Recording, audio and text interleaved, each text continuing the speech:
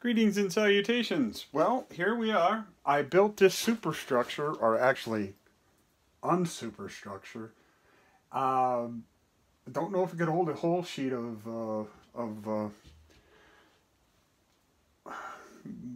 drywall, but it's holding this. I built these boards here. They're two separate boards. I didn't have 8-foot boards, which was actually good. By putting these two together, I could vary the length. And what I did is I brought one of these boards out here, not quite screwed together, or it was temporarily screwed together with a couple screws. And I put a piece of drywall and a 1x4 in between until I got it to where it was snug in the hole there. So the idea is I can slide the drywall in, and then after I slide the drywall in, once I get it in place, then the 1x4s will go on between the frame here and the drywall and will lift it right into the hole. And that's the only way I could see of doing this by myself without buying a lift or renting a lifter. I built one myself. It's very crude, very rudimentary, but it's all made of wood. I didn't even have to cut it. I happen to have the right sizes just lying around, or close enough that I could make it work. And I just screwed boards I already had lying around. I did very little cutting because I want to reuse these. I keep reusing this wood until it's not usable anymore. And as you can see, this is already used wood. It is not the greatest quality, but for building something like this, it's perfect. So yeah, that's the story. Is if you've got some crap wood lying around, you could at least build frames and stuff. Yeah, you can see this is wobbly, but it seems to be holding this so far. That's the only thing it has to do. As long as it doesn't fall down, I don't care. If it wobbles a little bit, it's just enough to give me the hand I need to finish my job. So let's see if I can get this in place now. Oh, this is not light. I need to start lifting weights because this is pretty darn heavy. And this is only a partial sheet too. This is only this particular one is only 3x4. And our typical sheet is 8x4, so this is less than half the weight of one sheet, and it is heavy on its own. Okay.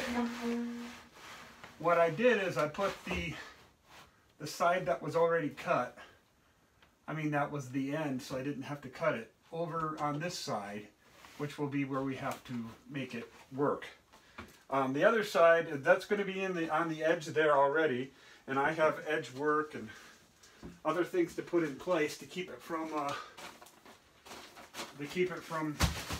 being what do you call it? To keep it from looking bad. I have some plastic edging that we can put in place, so that's going to make it awesome. Okay. I've already put this up here once, so if it actually fits this time, it is not a miracle. It is lots of planning. A lot went in before I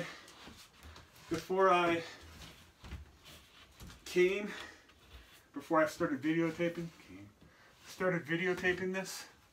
So if this works, it's only because I've already put a lot of work into it. If it works. And it doesn't look like it's going to yet. Well, this is far off. Why is that not going in place? Oh, wow, that's a good sign.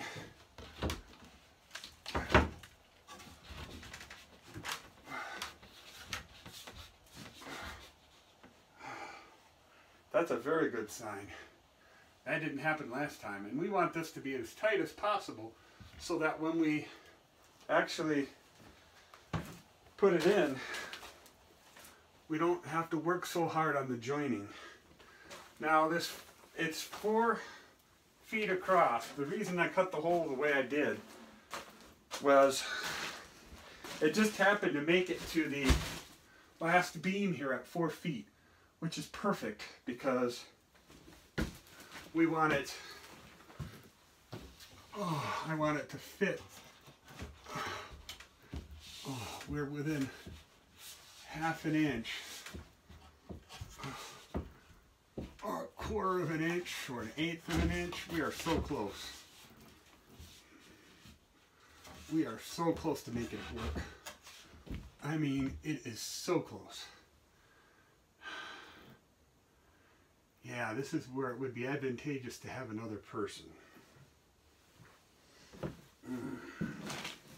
course, I don't have another person, so I got to figure out how to do all of this on my own. And it's not easy. It's challenging, but it makes it that much more rewarding when it actually works. If it actually works.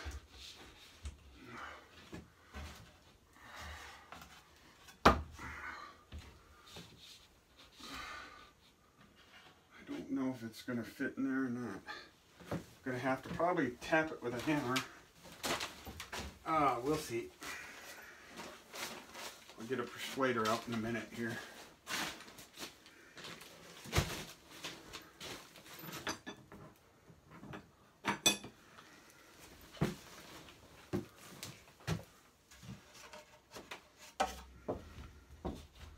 Hung up right here.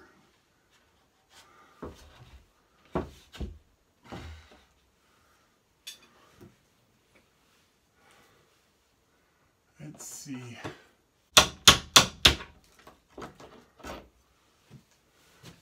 Is it working, or am I just making holes?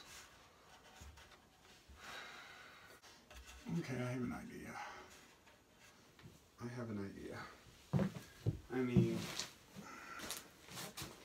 yeah, I'm going to have to leave the room, so I'm going to pause this video.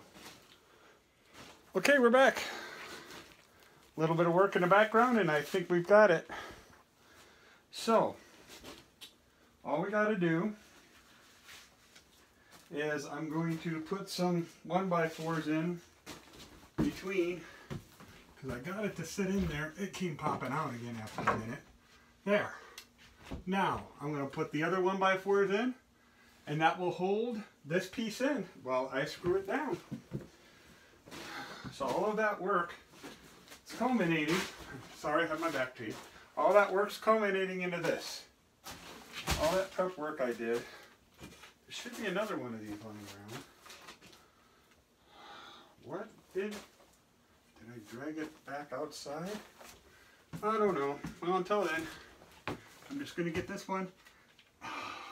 What's cool is you just wedge it in like hopefully so. Well, not quite. One way or the other here.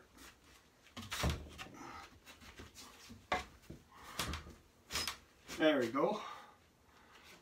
And it's almost in place. I mean, it's within wiggle room. Hopefully the screws will be enough to keep it in, to get it the rest of the way in. But we did it. I gotta get another brace in here on this side. For some reason I had two here, but one must have made it back into the garage somehow. Who knows? Temporarily, I'm just gonna take my other pieces here, and I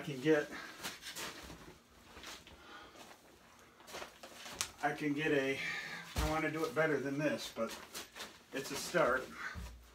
The more bracing I have, the tighter it's going to be, and the easier it's going to be to screw it in place without it. Oh, this is loose.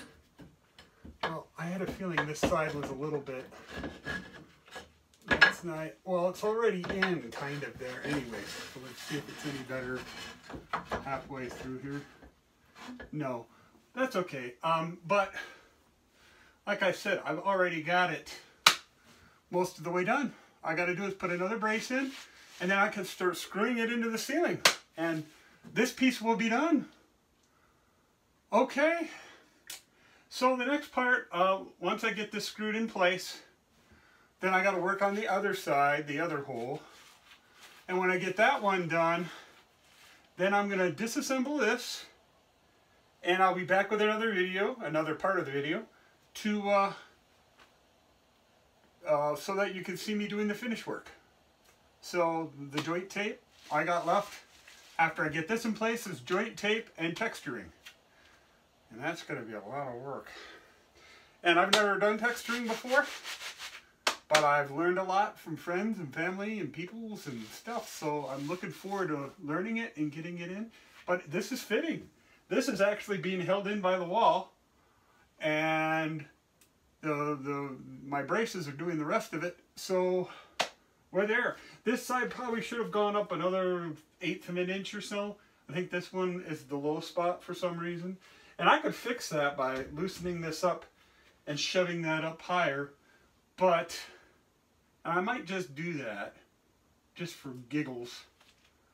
Yeah, I might loosen this board up and then make it higher. Tighten it up just a slight amount so that this is actually resting nicely instead of, because this side is, compared to the rest of the frame, this corner is low for some reason. So yeah, I'm going to do that next. So when we come back, we should have drywall in the whole entire ceiling. This will be gone. Now I'm going to reuse this thing. The coolest thing about this is I'm going to reuse this to practice texturing. I'm going to put a piece of cardboard or whatever, and I'm going to use my sprayer and spray. Before I start spraying in here, I'm going to spray outside on a piece of cardboard and see how that works, and adjust it until I get to a point where I'm happy with it. Then I can start working in here with my texturing. First, of course, I got to do the joint tape, which, yeah, that'll be fun.